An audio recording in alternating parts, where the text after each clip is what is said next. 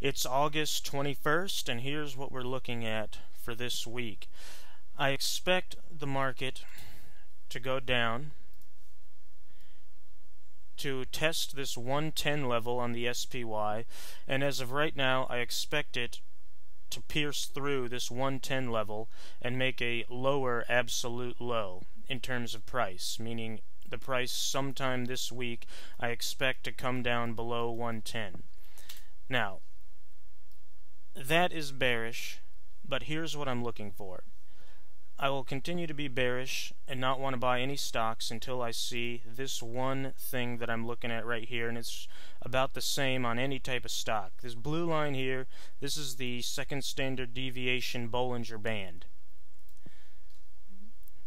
Now, what I expect to happen is the price to come down and pierce this 110 level to make a lower absolute low in terms of price, but I don't expect it to come pierce this lower Bollinger Band.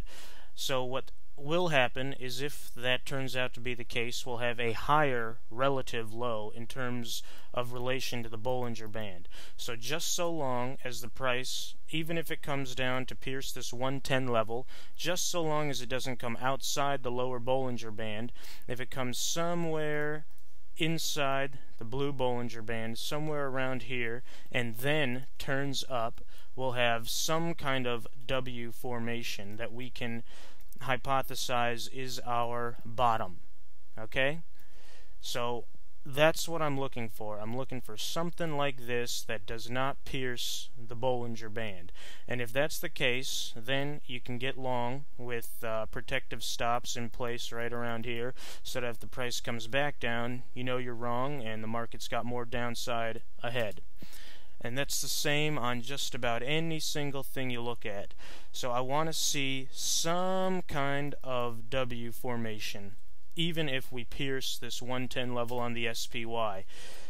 And also in conjunction with some kind of bottom in the market and all the stocks that we look at, I want to see gold come in. You can see that it's riding this upper Bollinger Band here. It can't do this indefinitely. We can see back here how it rode the upper Bollinger Band, but eventually it comes back in. Here it's riding the upper Bollinger Band, it gets this spike outside, and that's your signal to get out. So I'm looking for something like this candlestick right here. This may be it. If we get a down day Monday in gold, maybe that's the top in gold, which should correspond with a bottom in the market. In gold, I'd be looking to get long gold somewhere around the 200-day moving average. But this kind of move is unsustainable.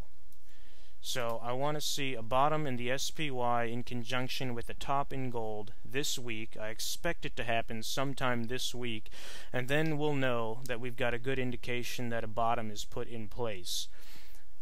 We can go over any kind of stock, maybe Caterpillar. It's the same thing. You can see we've got already a breakdown of this low right here, and if we get any kind of bounce in Caterpillar, and it should be within the confines of the Bollinger Band complex, then we'll see that maybe can happen with John Deere as well. Maybe it comes back down to test this level. Maybe it breaks through, but just so long as it stays within the Bollinger Band complex, we'll have a good indication that some type of bottom is put in place.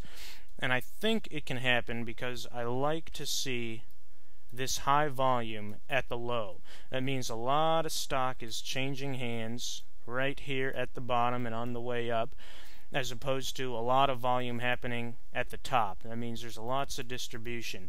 If there's lots of volume going on at the bottom, it means there's lots of sellers, lots of buyers, lots of stock changing hands, a good indication that perhaps we have some kind of bottom. So that is what I'm looking for this week. I expect it to happen this week, and if it doesn't, then we'll know we have more downside ahead, and it's not time to be loading up on any kind of stock. But you can go through this exercise with just about any stock out there. Okay? We could certainly get a breakdown at this level in Apple, but then we got the 200-day moving average right here. We get a bounce, just looking for some kind of indication that the bottom is in. So that's what we're looking for. Any kind of bounce this week that stays within inside this Bollinger Band is a good indication that we've got a bottom. Alright?